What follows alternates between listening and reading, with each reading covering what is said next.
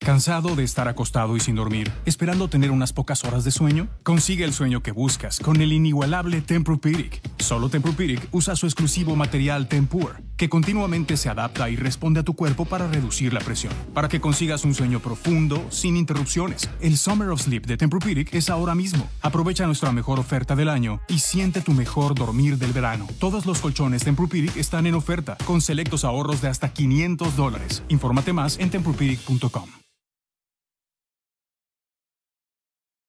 Allstate now has deeper savings, and deeper savings require deep thoughts and a deep voice, like mine. Save for being a new customer. Save more for adding DriveWise, and save even more for driving safely.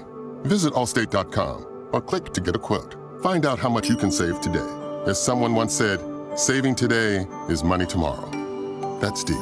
Not available in every state. New customer savings based on early signing discount. DriveWise is an optional feature. Savings vary based on how you buy. Subject to terms and conditions. Allstate Fire and Casualty Insurance Company and affiliates, Northbrook, Illinois.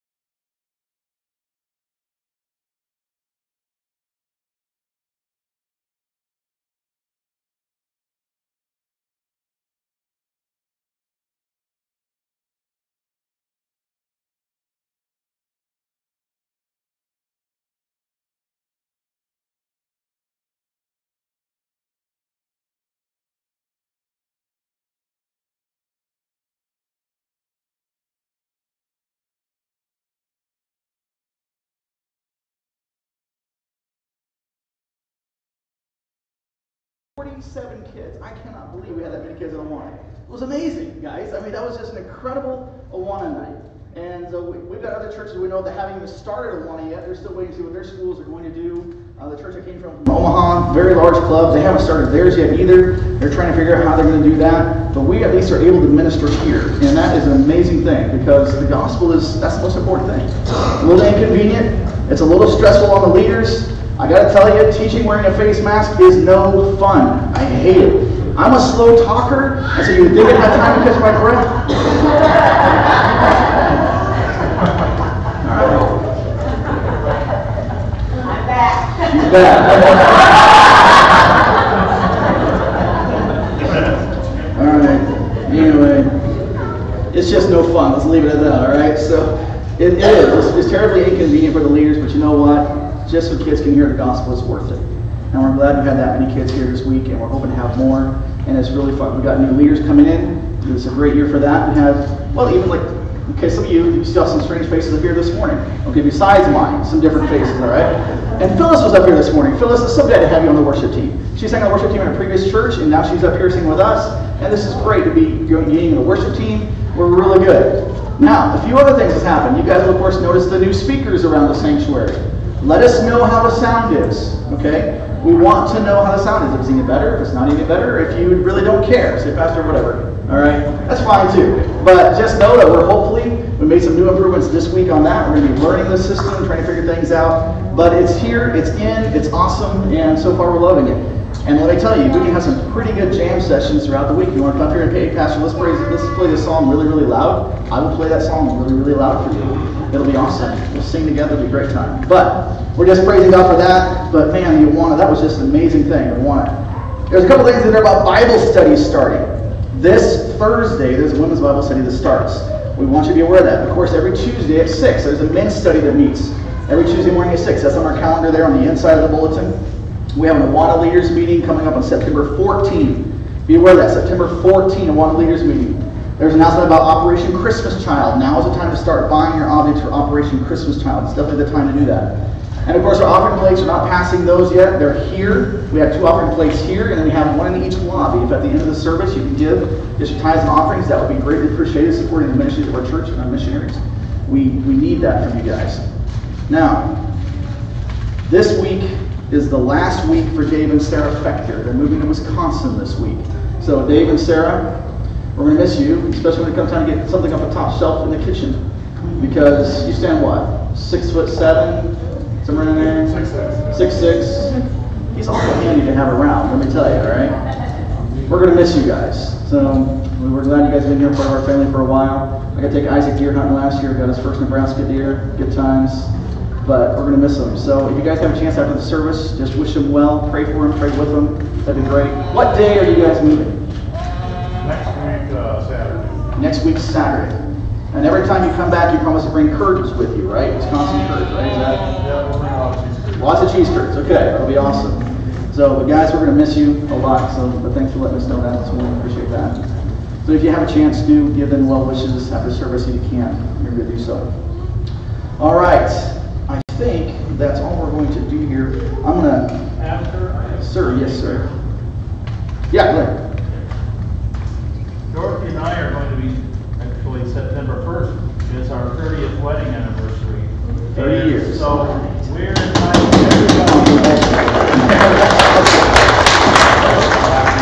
inviting everybody next Sunday at between 2 to 5 to have a drive-through our place here in St. Paul, 422 6th Street, and we're going to give everybody a cupcake and a bottle of water. So, Lynn and Dorothy celebrating your 30th next Sunday, and so September 1st is actually your 30th anniversary, but you're going to celebrate next Sunday from 2 to 5 at your home here in St. Paul, and you're going to hand out cupcakes and bottles of water. How many times can you go through? Well, we go through only give you one cupcake. Only one cupcake, right? You keep going through, but only one cupcake. That's awesome. Oh yeah, you can come and look at the house too. You know. Oh, there we go. Okay, so if you want to see the house that they inherited and then redid, and it's beautiful. It's a beautiful home. You guys are welcome to do that also. So, thank you guys. All right, next Sunday, 2 to 5, drive-through card shower for Glenn and Dorothy for the 30th. That's awesome. Very good. Thank you guys for sharing that. In a couple of weeks, we're going to have a guy by the name of Dr. Larry Moyer be here at Grace. And Dr. Moyer is going to, well, let's back up just a minute. Grace exists. You see this in your bulletin. Grace exists to make mature followers of Jesus Christ. That's why we are here. That's the purpose of our church. And Dr. Larry Moore is going to come in and he's going to help us in one little avenue of this, one little area really of this. As he comes in, he's going to be talking about evangelism. He has a heart for evangelism. And so he's got a little video I want you guys to watch. We're going to play it this week and next week in case we miss somebody. Just a little 1.5 minute video that I want you to watch concerning this thing that Larry's going to come and do. He's going to speak on Sunday morning during the service, and then he's going to speak after the service, do a training after the service during the Sunday school hour. Kids' Sunday school classes will have begun by then. You're going to be able to put your kids in their Sunday school classes, and all the adults will meet in here. And then after that, we'll have a potluck, we'll have a lunch here. The deacons are supplying the meat, but we need you guys to bring just the sides and the dessert. All this is in the newsletter, which you should get a copy of. If you don't get a copy of the newsletter, let me know. We'll get you the newsletter detailing this out. But then after the potluck, you're going to be meeting with some of the leadership as well. And so just be aware of this, but I think this is going to be a really good thing. Eric, go ahead and kick it off, and let's see what he's going to talk about. The workplace has been called the next movement of God in America. The reason is, in a day when unbelievers are so approachable, believers are having some of the best opportunities they've ever had to witness the people they spend most of their time with, the people they work alongside of every day. However, people in the workplace often face two problems. One is they are so intimidated by what they cannot do in the workplace, they miss out on what they can do. A second and even bigger problem, though, is that believers in the workplace have been told the importance of being a person of character and integrity. The problem is they already know that. What they don't know is, as a person of character and integrity, how do I cultivate my relationships with non-Christians? How and when and where do I share Christ? What exactly do I tell them? How do I overcome my fears? How do I respond to Christian objections? How and when do I use my own story? Hence, fear and lack of know-how holds them back. Join us for this Workplace Evangelism Seminar. Seeing your workplace as your mission field, you will leave knowing how you can make the most lasting impact in the workplace that you have ever made. Remember, everyone you meet is going to live forever.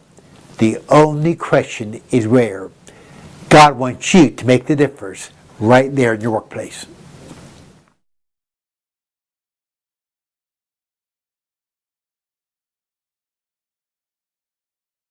Very, very good, and I hope that you guys can be able to be here on that Sunday, September 13th, and hear him present. It's just an important thing for us as a church that we realize that in this world around us, especially in St. Paul, we have a very large mission field. I was talking to another pastor this last week here in St. Paul, and just made comment that statistically speaking, less than 200 people in St. Paul, less than 200 people believe that Jesus is the only way to heaven and the Bible is true as written. That means over 2,000 people in St. Paul, statistically speaking, do not believe the Bible is true as written and do not believe that Jesus is the only way to heaven. We have a huge mission field just in St. Paul. So I'm hoping you guys will come as together we as a church can influence. You sit there and think, what happens if everybody in our church influences one year, and then you add that, you multiply that out, the next year everybody there influences one. In just a short amount of time, we're influencing the whole town of St. Paul. The whole town. And I want you guys to come to that training so that you can help me, help the leaders, because together we're doing this. This is a mission for all of us. God has said, Jesus in Matthew 28 said to all of us, he said, go. It's not just for pastors, it's for everyone to go. And so I hope you guys can come and be part of that. All right. We've got a couple things to pray about here in our bulletins, just a few things before we get to the service. We have Converge Heartland annual meeting is coming up in just a few weeks. We want to pray for that. Alvin and Sharon Weiss, they're still praying for their school down there. We have their schools, they can't afford to pay as many staff members, but the tasks that have to be done are just as large. And so they're trying to do as much with less. And sometimes you guys know what that's like, how frustrating that is. So continue to pray for them and their school down there in Mexico. It's a very important thing that they're doing. So continue to pray for them. Again, we're going to pray for the effectors as they move this week. Keep them in your prayers. Pat Hutchison is having a heart procedure come up in a couple weeks. Pray for Pat Hutchison with her heart procedure as well. And a few other things mentioned there, but we're just going to get on into prayer here and kick off our sermon time. Father God, Lord, there's just a lot happening in our world around us. I know everybody in this room has a lot happening in their lives, and they come to church, and sometimes it's hard to shut our minds off. Sometimes it's hard to forget what all is going on around us. But for this little bit of time, Lord, I'm praying that we'd be able to focus just for a moment on your word. Be able to learn something from you today. God, you've got a lot for us. We're praying for these requests. We're praying for the effectors as they move. We pray that you would help them as they load their vehicle, as they get everything packed up, as they travel up there. We pray to keep their objects safe, keep them safe. Bless them as they begin this new endeavor in their lives, Lord. I pray you watch over them.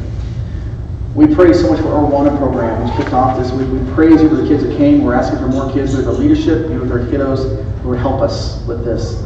We do pray for fruit this year in our Awana program, that somehow through this, at least one child will come to place their faith in you. Pray for us as a church as we continue to grow, as we continue to minister, as we try to reach people, Lord. I'm asking that you would use us for your glory, Lord. That's what we want. We want to be this small church with a large impact. We pray for our missionaries. I'm asking, God, that you would keep them safe. Continue to give them a passion. Continue to encourage them. It's hard when you're overseas. It's hard when you're out of the country. It's hard just frankly being in ministry. And I pray, the Lord, that you would help keep them encouraged. Father, we thank you for the many blessings you've given us, for the things that we have from you, for the ability you have to heal us. We think of Pat Hutchison, who's having a heart procedure here coming up quickly. I pray that that would go well. Lord, I pray that you would continue just to be with her and be with her healing too as she comes from that. God, for our time today as we're doing this service, I pray that, again, you just be with us all. In Jesus' name, amen. All right. I'm frantically searching for my clicker because I can't remember where I put it down at, and I found it. We're going to need this. Inside your bulletin is a fill-in-the-blank sheet. It's a sermon outline for those of you who are new here today or visiting for the first time. Kind of help you track along with what's going on. We're talking today about the good, the bad, and the ugly, part 3. The good, the bad, and the ugly, part 3. We're in Revelation 11, 12, and 13. Right in the middle of our series on the end times. Okay? Right in the middle of our series on the end times. Of course, if you've been here before, you understand what we're talking about. When I talk about the end times, I'm talking about the period leading up to the judgment day. So everything prior to the judgment day that God talks about in his word. And that encompasses many, many, many years. You have the tribulation period, that's 7 years long. You have the millennial kingdom, which is 1,000 years long. And time frames in between that, where we're not exactly sure how long some of those things are. So we have a time frame that's all-encompassing, and it's over several years, okay? But all it's referred to as the end times, the period leading up to the judgment day. We're talking about that, the period leading up to the judgment day. We talked about Revelation chapter 11. We talked about the good in Revelation chapter 11, where it had the 2 witnesses that were there. And then we moved to Revelation chapter 12. We had another good person, which is the woman who represents Israel. And then we went to the bad. In Revelation 12, we're introduced to Satan. And now today, we're going to meet the ugly, the good, the bad, and the ugly. Today, we're going to get through one of these characters as mentioned there in Revelation chapter 13. Next week, we're going to do the second one, who's called the false prophet. Today, we're talking about the antichrist. Next week, the false prophet. Then we're going to have a break for Larry Morgan to be here, and then after that, we're going to talk about the mark of the beast. We're going to spend 1 week on the mark of the beast. We're going to talk about what is the mark of the beast, what isn't the mark of the beast, what do we know about it, what do we not know about it, and then following that, we'll have another Q&A time like we did a few weeks ago. That Q&A time was well received. We're going to try to do that again in just a few weeks, all right? So be aware of that, know that that's coming up. But we're slowly working our way through this. I know when I started this last July, I said it's going to be 10 weeks long. Well, this is my 10th Sunday, so I can end it now if you want me to, or we can keep going, all right? Because there's just so much stuff here. I prefer to keep going, mainly because I have 2 other sermons written, and it'd be bad to throw them away, all right? They get too sad. But just know that we're moving along in this. It's going to be a while, but I hope you're enjoying it as we talk about the end times. Again, today is just a reminder of where we're at. Today is talking about the ugly, which is the Antichrist. Understanding the Antichrist is real, and he's worse than any movie, any book, anything you've ever read outside of God's Word. He's worse than what they've tried to portray him. Today we're going to study the Antichrist of Revelation and learn what the world should expect from this person controlled by Satan himself, the Antichrist. In the last 2 end times messages, they've been about the 2 witnesses. I mentioned that, the woman, the red dragon, who's Satan. All of them are mentioned in Revelation 11 and 12, okay? Today we're going to be in Revelation 13. Revelation 13 is where we're at today. So if you want to turn your Bible there to Revelation 13, that's fine. I'll have the verses on the screen as well. Those of you who or not guess, you're going to understand that. But Revelation chapter 13, as we're going to look directly at God's Word, see what God has to say about this person that we call the Antichrist. Mark Hitchcock says this. He said, some estimate that, since the days of Adam, approximately 100 billion human beings have been born. However, the greatest human, apart from Jesus himself, has yet to make his appearance on the planet. Now, he's not talking about the greatest as far as goodness. He's talking about the greatest as far as influence. And the Antichrist will have, apart from Jesus himself, will have the greatest influence on this earth that anyone has ever had. Again, apart from Jesus himself. That's the Antichrist. His influence is going to be huge here on this earth. In fact, all-encompassing around the whole world. A.W. Pink says this, across the varied scenes depicted by prophecy, there falls a shadow of a figure at once commanding and ominous.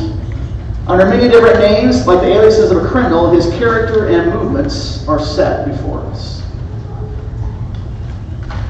Anybody ever seen that Alfred Hitchcock movie, Psycho? Please say no. All right. Yeah. All right. Every now and then you get a glimpse of there's a bad guy. You're not exactly sure who it is, but you know there's a bad guy.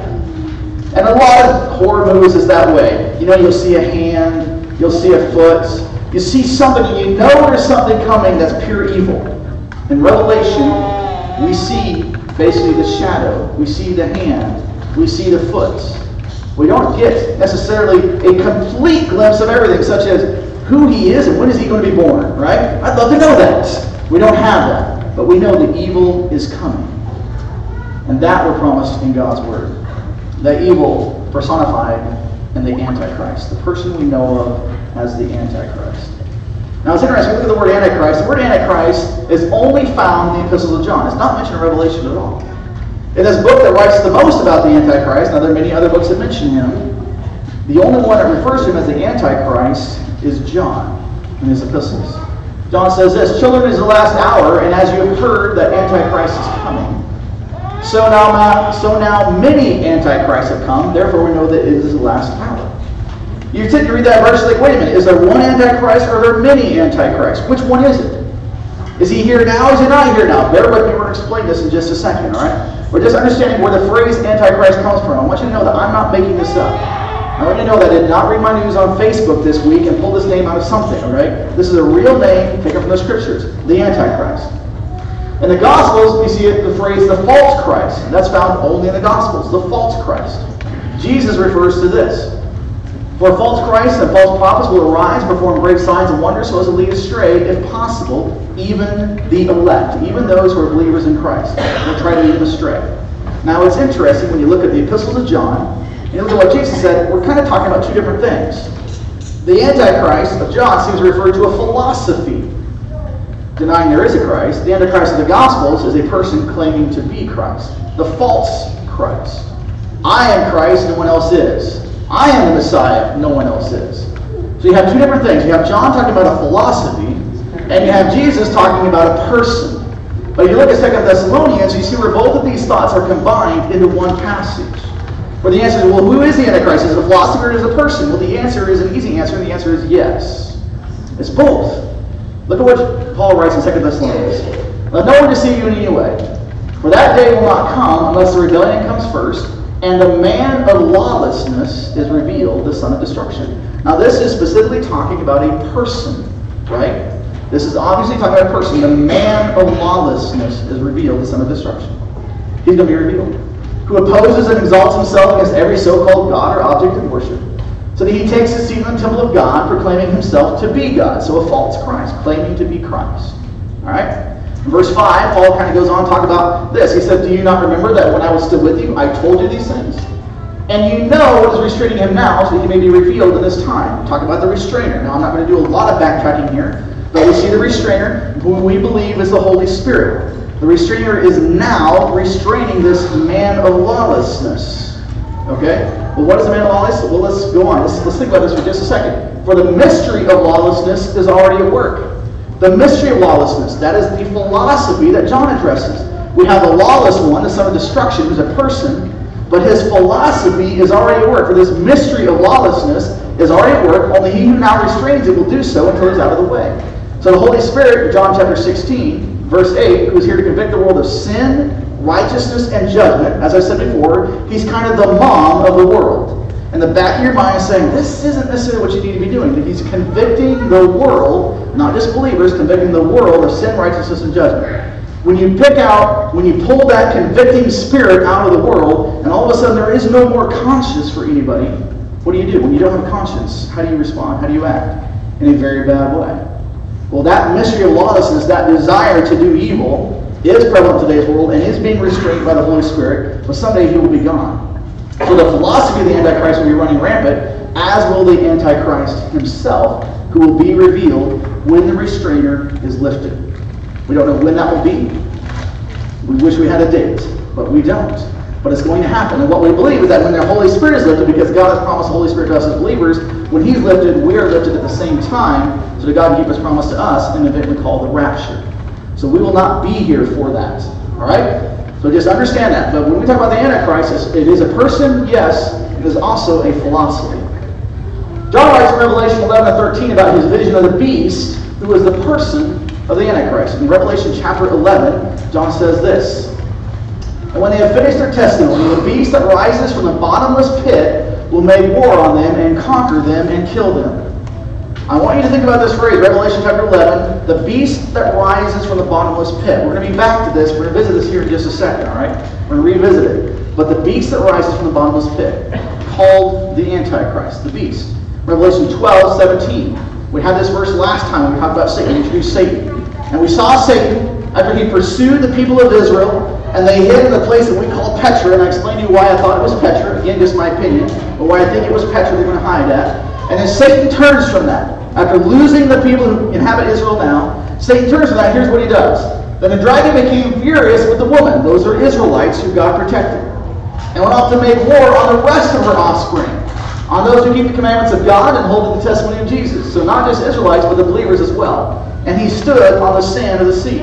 So John is envisioning this where Satan is there in Palestine looking out over the Mediterranean Sea. This is what we believe he's seeing. And he sees this figure. He sees Satan himself staring out over the water. Looking to the west, staring out over the water. And we closed our sermon 2 weeks ago just picturing the film ending at that point where the bad guy, having lost what he thought was everything, staring out over the water.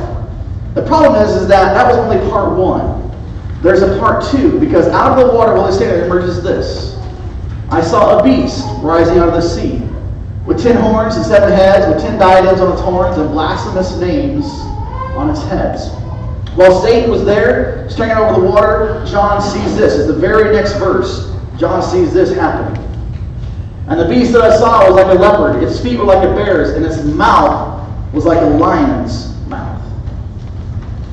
That's a pretty ugly creature. Now you know why I call it the good, the bad, and the ugly, right? So we have the good. We have the witnesses in Israel. We have the bad, Satan. That's obvious. And now we have the ugly. And this dude is ugly.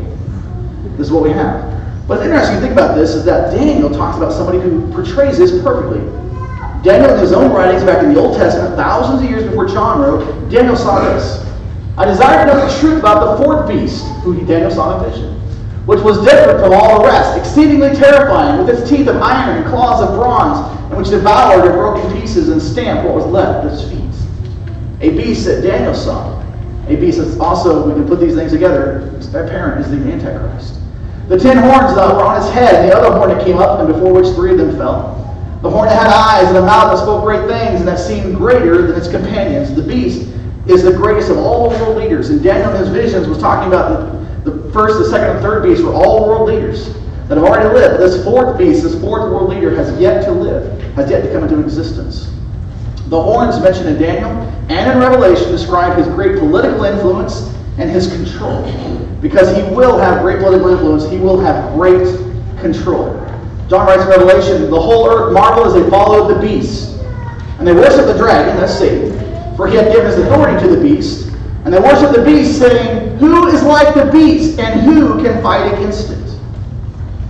See how encompassing that is? The whole earth marveled as they followed the beast. This is not just one country being affected. It's not just a small union of countries being affected. This is the whole earth that's following the beast. Well, John and Daniel said this guy's going to have a huge influence on the world. A huge political influence on the world. Authority is given it over every tribe and people and language and nation. This has never been seen before, the amount of influence this person has just in that short amount of time. Christianity has spread to the world, absolutely, but it's taken how many years? A lot. Thousands of years. We're going to see here in a little bit, this is going to happen within 3.5 years. His influence over the whole world would happen in a very short amount of time. Mark Hitchcock, in his book, The End, he wrote about some characteristics of the Antichrist. I'm going to share some of those with you. Some things that we can expect to see from the Antichrist. Some things that happen to him, some things that he does, some of the abilities that he has. I think it's going to be fascinating for us as we discover this man is not going to be, he's not going to be a weak person.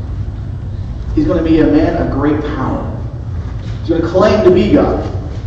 He's going to have these claims. He's going to get there, he's going to claim to be God. So they think, well, that's insane. How can you claim to be God? Well, he's going to claim to be God. We're going to see why here in just a minute as he thinks about this. Let no one deceive you in any way. For that day will not come unless a rebellion comes first, and the man of lawlessness is revealed, the son of destruction. I want to take a pause here for just a moment. If you remember back, it's been 7 or 8 weeks now, we talked about this word rebellion in this verse. 7 out of 11 times in the New Testament, this Greek word is actually translated departure. Here in 2 Thessalonians, English translators translated it rebellion. So again, if you look at the idea from the perspective of rapture, you can read this, let no one deceive you in any way, for that day will not come unless the departure comes first. The departure of the restrainer, the departure of the church at the same time.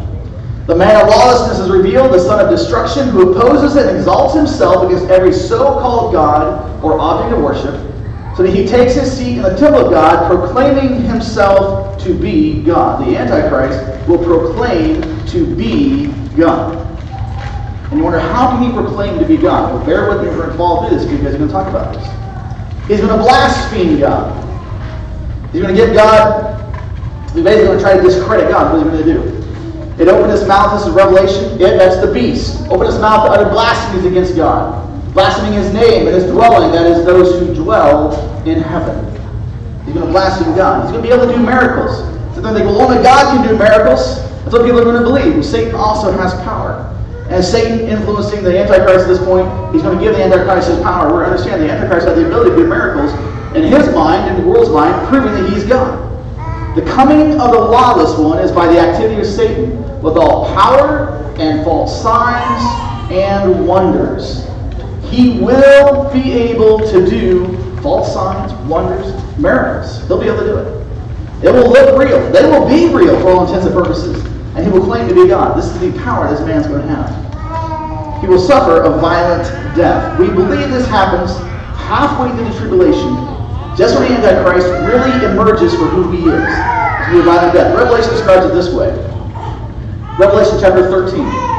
One of his heads seemed to have a mortal wound. So John, in his vision, saw this person, this beast, who had a mortal wound on his head. Seemed to have a mortal wound.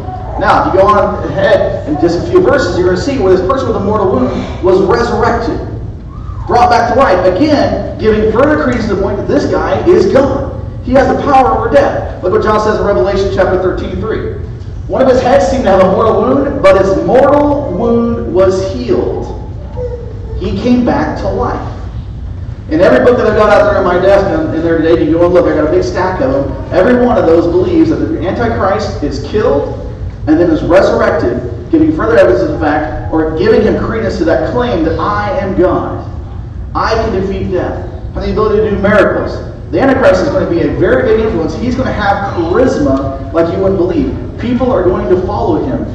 They're going to want to follow him. They're not just going to be forced into it. They're going to desire to follow this person because of what he shows. And it, the false prophet, we're going to talk about next week, exercises all the authority of the first beast. That's the Antichrist in his presence. He makes the earth and its inhabitants worship the first beast, whose mortal wound was healed. A mortal wound, a wound to death. His wound was healed. He was resurrected, brought back to life. And now the false prophet, the kick in the side, so to speak, some call it sidekick, was there to help him really convince the world to worship him, which won't be that hard because of what we see in his power, what we see in the events surrounding his life. Some contend at this point the Antichrist becomes inhabited by Satan. I can neither argue for or against this, all right? So think about that. This person, the Antichrist, is a real human being. And we see how he comes out, he makes a peace treaty with Israel. We talked about that. The first 3.5 years is a peace treaty in the tribulation. But then he receives this mortal wound. Halfway through the tribulation, he receives a mortal wound. You say, how do you know it's halfway? Bear with me, I'll show you this. Halfway through the tribulation, he receives this mortal wound. And at this point, there are many who believe that Satan then actually possesses the body of the Antichrist, bringing him to life. Is that true? I'm not sure. I'm not going to argue for or against. The only thing I would say is that if you go back to Revelation 11, that verse that I talked to you about, we're talking about the beast who came from the bottomless pit. The beast that came from the bottomless pit. If you take that passage where Satan comes from the bottomless pit and inhabits a person who, the Antichrist, he's a born person just like us. He's a human being just like us. And so is it the beast inhabited by another beast? Is it a person like us inhabited by Satan from the bottomless pit? It's possible you can take that interpretation. All I know is that he is heavily influenced by Satan himself, controlled even by Satan. Is he possessed? I don't know. I'm not going to say one way or another. It could be. I can't argue for or against that. All I know is that Satan gives him his control. And to it the dragon gave his power and his throne and great authority. So Satan himself instills this person with all of his power, with his throne, with great authority. That is an amazing thing to think about. And when I say amazing, I mean amazing, and that should give you chills, because you're seeing somebody who has the ability to wreak great havoc on this earth, spiritually, physically, do some very terrible things, and God's allowing it to happen. People will worship him in spite of the evilness that is within him. People are going to worship this person. We've already talked about this just a little bit. Authority is given over a tribe and people and language and nation. So what do you get if you live in a world where you're one person who's been instilled with evil, with still the power to do everything wrong, to be all sorts of evil, and yet you live in a world where people look at you and you can do no wrong. So you have the power given to you by Satan to do as much wrong as you want, and yet you're worshipped as the world worships you as a perfect being who can do no wrong. You are making the laws. You are making the rules at this point. And everybody's like, yeah, we'll go along with that. This is the guy. We're going to follow him. And yet everything you do is evil. And they say, but yeah, we love this guy. All the dwell on earth will worship it. Everyone whose name has not been written before the foundation of the world in the book of the life of the Lamb who was slain. So those that will dwell with people on this earth will worship it, except those who are believers. We talk about the fact there will be some in the tribulation, many place their faith in Christ during the tribulation period. And you sit there and you got to wonder just a little bit, well, why in the world would all this happen to those guys as well? Why would there be people during the tribulation that are going to have to go through a hard time themselves even though they're believers? Why would that happen? We're going to see here just a little bit what's going to happen to those things. But you got to remember that the tribulation is the time of God's wrath being poured on this earth for the rejection of him and his son, which the world has systematically done for years now. Thousands of years we've rejected Christ. And so everyone, God's going to judge the whole earth for that. Some will repent. Some will turn their faith in Christ during this time. But as we know, just because you say you're sorry does not remove the consequences for your actions. That happens in marriage. That happens in life. I can stand before a judge and I can say I'm sorry for speeding down the road and accidentally hitting a pedestrian. I can say that, but it doesn't change the consequence of what I'm about to endure, even though I may be very sorry. Tribulation is the same way. We may be very sorry. There may be people in the tribulation who wish they could listen earlier, but they're still going to have to go through it, because that's part of what happens. Forgiveness does not mean the end of consequences. In yellow, the beast, he makes the earth and its inhabitants worship the first beast. The first beast will be worshipped by the world. The whole world. And that's amazing to sit and think about. He reigns for 3.5 years. This is how we believe this resurrection happens in 3.5 years' time, because we see in both Revelation and in Daniel, we see these words. The beast was given a mouth uttering haughty and blasphemous words. It was allowed to exercise authority for 42 months. So it rises from the sea, Satan gives it its power, and then for 42 months. So if you want to say it this way, he rises from the sea, Satan inhabits him. Maybe that's possible. For 42 months, 3.5 years, it was given power, exercise authority. Daniel says this: he shall speak words against the Most High, shall wear out the saints of the Most High, shall think to change the times and the law. They shall be given into his hand for a time, times, and half a time. So again, in Daniel, the time is a year, times is 2 years, half a time is half a year. So you have 1 year and 2 years is 3 plus half a year is 3.5 years, 42 months. Daniel and Revelation perfectly match one another as they say this antichrist will be given the ability to reign for 3.5 years. And remember what I said about here's a man who has the ability to do all evil, and yet everybody looks at him and says he can do no evil. You see these verses right here. He shall think to change the times and the law. Whatever he wants to do, he will be able to do, and people are going to be okay with it. He will have the power to rule with complete immunity. Diplomatic immunity, wherever he wants to go, whatever he wants to do, he will have it. People are going to follow him, and he can change whatever law he wants, and yet in the eyes of the world, he can do no wrong. They will continue to worship him. He persecutes believers. We talked about this already, how this time of tribulation is not going to be fun for believers. He's going to persecute believers.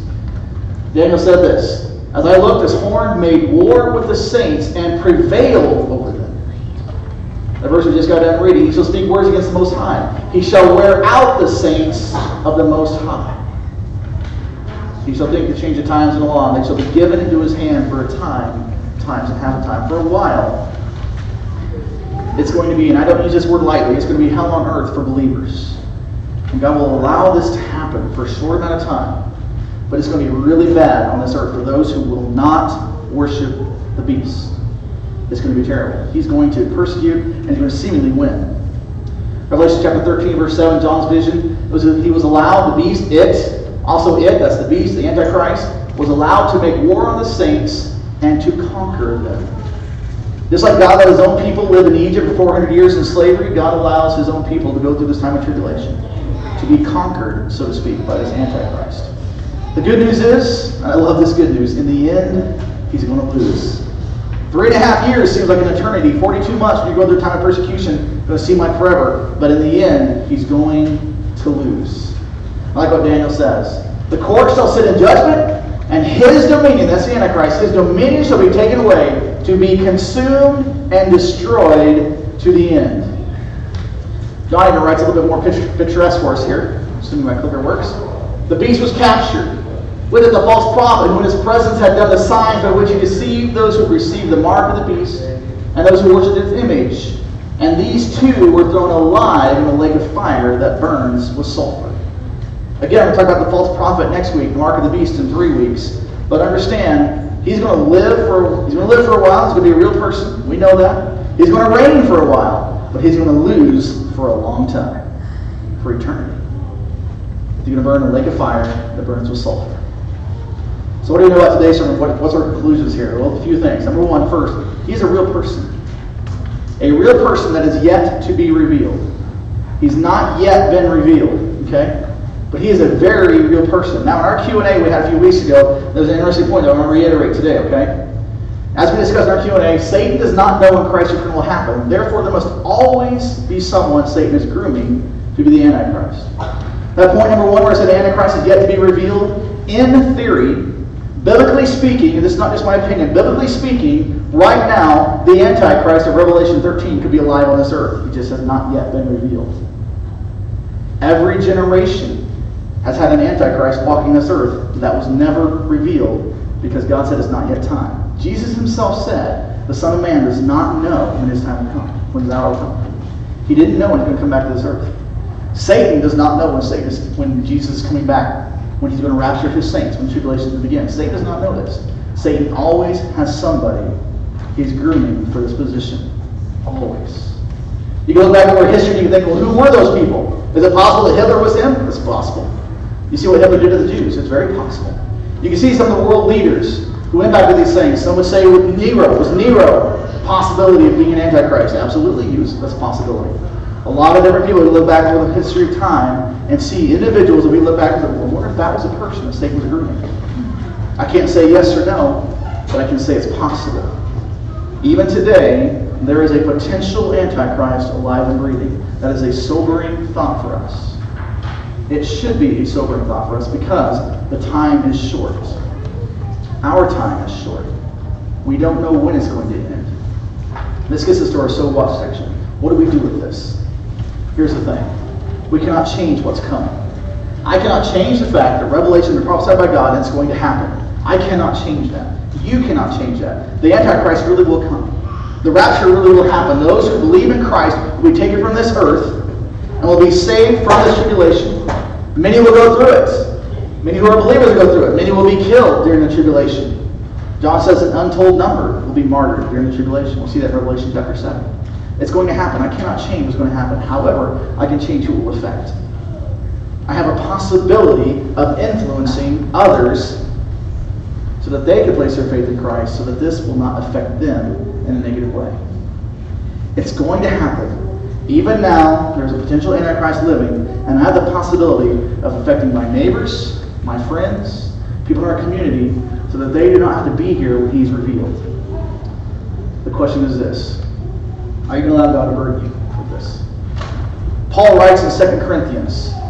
Paul writes these words, and I love these words that Paul says this in 2 Corinthians because it's a very important phrase for us to think about our time becoming short. He says this: working together with him, then, we appeal to you not to receive the grace of God in vain. In other words, don't hold on to this for yourself.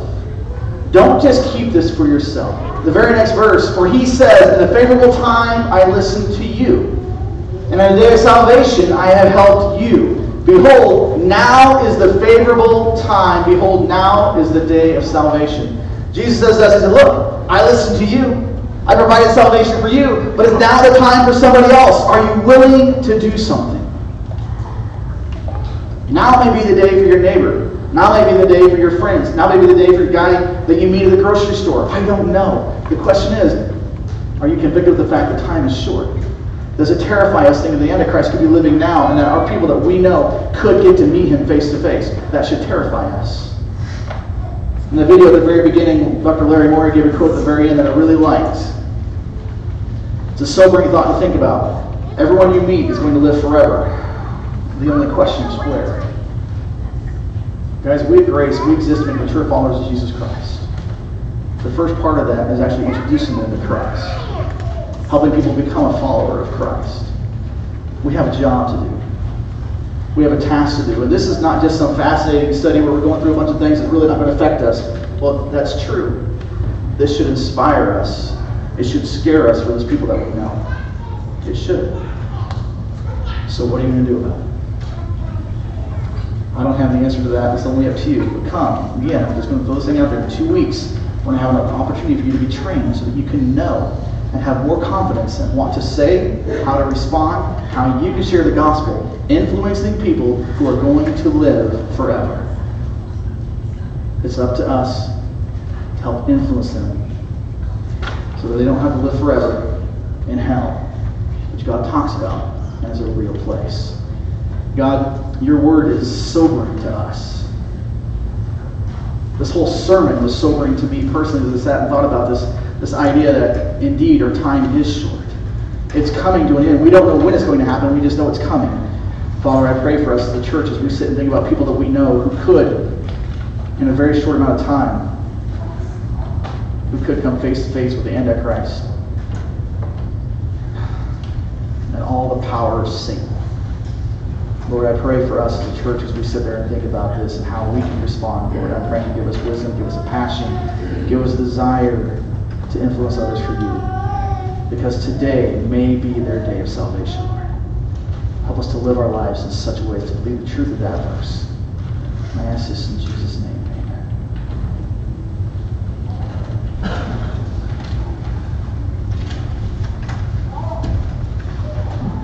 Please stand.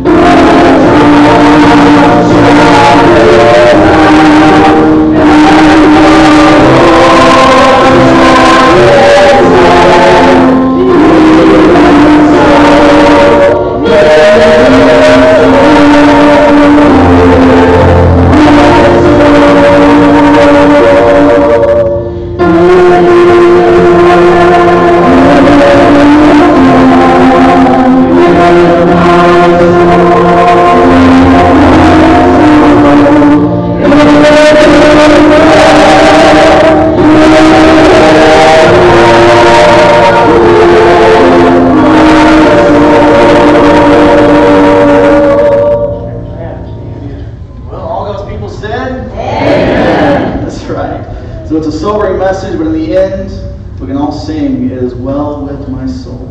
And I praise God for that. I don't know what you guys will do. Praise God for that. Thank you for being part of today's service. We do ask you to, or encourage you to stick around as much as you can. Chrissy's going to be up here presenting in just a moment, so we want you to be part of that. But we'll take a little bit of a break here at about 11:15 or so. We'll come right back in here. So we've got about 20 minutes, all right? So not going to be very long. We have about 20 minutes. And then afterwards, we'll be going to the sweet shop. If you want to come and have lunch with her and ask her more questions, it'll be fine. Come to the sweet shop. Every family is responsible for their own meals.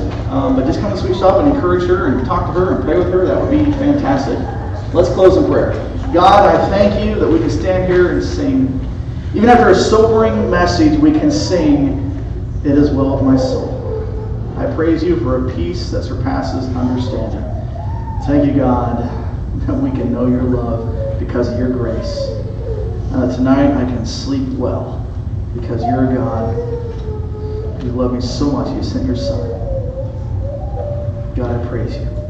Thank you for that. Be with us as we leave this place. And as you're going to stay, I pray you have a presentation afterwards, Lord. But God, help us, Lord, to be able to share with others the truth of your word that will help them someday be able to sing, "It is well with my soul." And I pray you.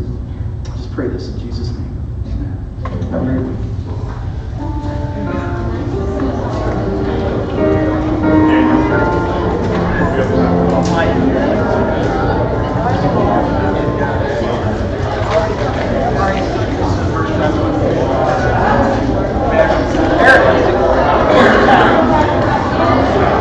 For a second. Another thing I forgot to mention in the announcements, we do have a fall committee meeting tomorrow night, so just remember, if you're on a committee tomorrow night, you need to be here at church. Thank you.